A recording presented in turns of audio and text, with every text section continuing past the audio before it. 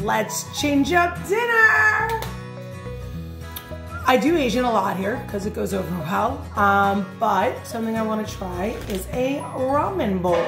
We were talking about it the other night and we ordered from somewhere and on the menu was different ramen bowls and I'm like, I am not paying that amount for a bowl of noodles in liquid. So I said I can make it and let's do it right here, right now. Side note, this is for my vegetarians because this is completely vegetarian and besides the fish oil, oh no, not fish oil, sesame oil, it's vegan. I never do anything vegan. It's vegan and vegetarian. I made sure you can buy this brand. But we're gonna start. Let me tell you what I have on my tray. I'm so excited right now. I guess you really can use any veggies, but I'm gonna go with what my family likes and what I know will work. I have baby portobello mushrooms. They're washed and diced. I have carrots, celery, onion, and garlic that I'm gonna julienne up. I have baby bok choy, which I'm gonna show you how to clean the proper way because just like leeks, these are full of sand. Actually, I have a basin right here soaking to show you. Some fresh herbs, scallions. We're going cilantro is more my feel when it comes to Asian with some scallions. And I have water chestnuts that I might add at the end. And if you want to be vegetarian, not vegan, you can always put an egg at the end, which concept was going to be that, poaching an egg, but I'm going back and forth about it right now. Liking this whole vegan thing, because I can post the recipe. Bok choy, baby bok choy. I love these. My kids eat them so well. You can buy it, clean it, and just saute it like side degree, like you do escarole, spinach, and all that. But, big basin. See how my leaves are a little limpy? It's because they've been sitting out for a little bit. Big basin, cold ice water. When you cut, hold on, I have to figure out how to do this. Show you. You're gonna cut the bottom very lightly, the stem. But because it grows in the ground, when you peel this back, do you see that? See that? It's gross. So you want to stick it in the ice water. You just peel back the leaves. First of all, you can eat it if you want. When you get to the bottom of the next nudge, same concept. It'll kind of open. You will see that there is tons of things that grow in the dirt, in the ground. You don't want to be eating that. So, that part right here, got a veg. And now we wash our greens. I use my hands, I pull, and then I put them on a paper towel. I'm gonna do it, this is how I do my bib lettuce too.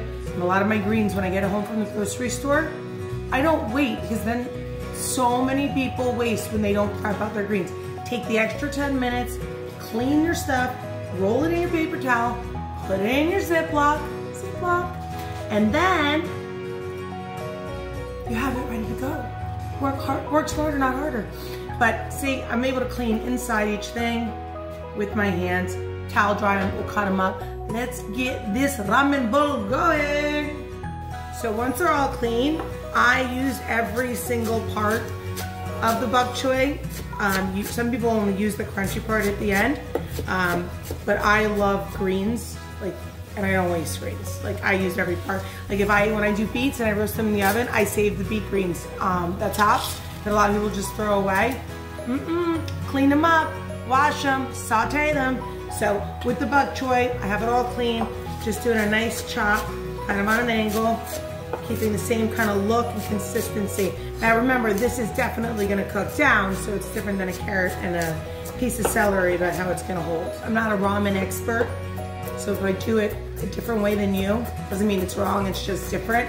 I'm doing the prep into this the way I would any dish because I have a restaurant catering mentality. So I do it in stages, but at the same time I do it so that it's a lot easier work for me. So I'm gonna saute my veggies, make sure my broth tastes great. I'm gonna cook the ramen separate, then I'm gonna plate it up, and then I'm gonna garnish it. So some people might do this all in one dish. Some people might not know how to do it any other way than the way I show them. Then don't hold it to me. I don't know if it's right or wrong. I'm just going with how I feel I would make this any night of the week for dinner. I already sliced my baby portobellos. They're around this thing, so I'm sauteing them. I'm just gonna go put them over here for our prep. But herbs, veggie-wise, since it's a veggie bowl and it's that's the whole purpose of it, I'm gonna go on a bias, nice and thin. Gives it that Asian feel when you cut things on an angle. See that? So, again,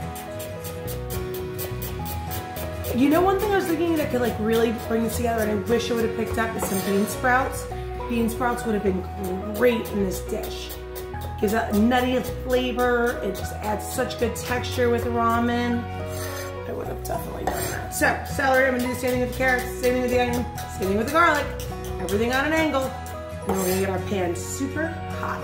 Prep, so all my veggies, I got my stock, doing sesame oil, a little bit of soy, my greens are cut up, my garnishes, and I'm gonna do, I don't have a wok, so I'm doing my big pan, and back there, over there is gonna be my ramen that's cooking before I add it to this broth to finish. Sesame oil is what I'm gonna use. It has a pretty strong taste, so you don't need much. Just go on light with the sesame oil. And then I'm also gonna just use a plain old avocado oil, balance it out, because I do want enough oil to coat everything. But once the pan's nice and hot, putting it, it's quick fire. These are my onions and my garlic. Breaking up the onion pieces with my hands. Once I get that sauteing, I'll add the other veggies on it. Asian moves fast, so that's why the prep helps. Once all the veggies are cut, they're cut skinny. It's not like they're huge, so you're gonna do a quick saute. By the way, noticing things. I need a wok, I need an air fryer, I need an Instapot. There's a lot of things I need. I just started a shopping list of crap. I only realized that I don't have here at home until I start doing things, and I'm like, shoot, that would mean I have so much easier. While your veggies are sauteing, I want to do the mushrooms because they do let out moisture and absorb, and I don't want them to get mushy. I want a little bit of color. So would you see? Our veggies got a really good saute. Gonna add my greens in now. They cook quick, they wilt down fast.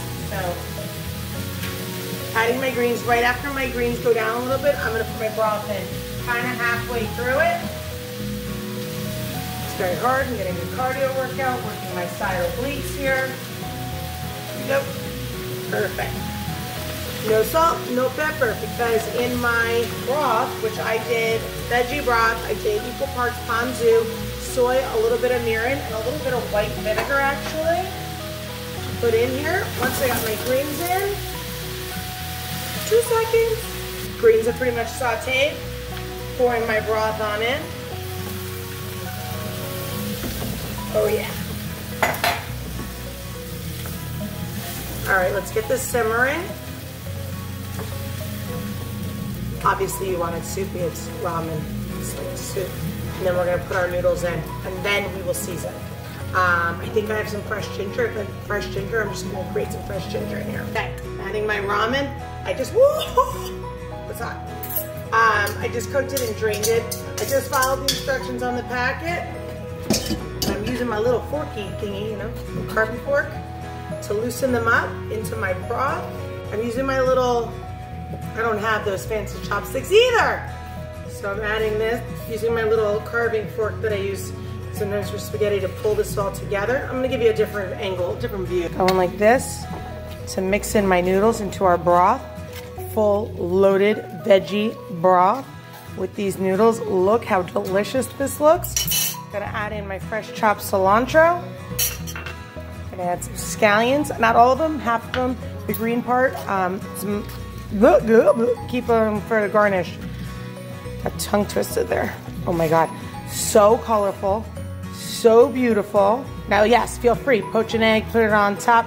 If you don't want this to be vegan or vegetarian, feel free to add chicken or pork. But I am so excited about this. And our ramen bowl is out. So, chopsticks definitely needed, as well as a spoon. But this looks beautiful, super colorful. Like I said, this is totally vegan and vegetarian. That's a hearty dinner, just full of veggies and the ramen noodles and the delicious broth. I'm very proud of myself here. You can't see the inside of my bowl, but I am about to chow down. I'm not very good at chopsticks, but with some ramen.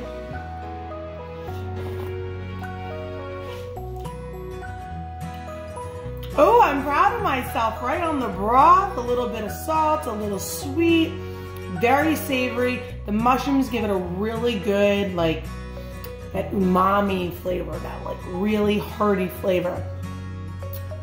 Proud of myself. Look.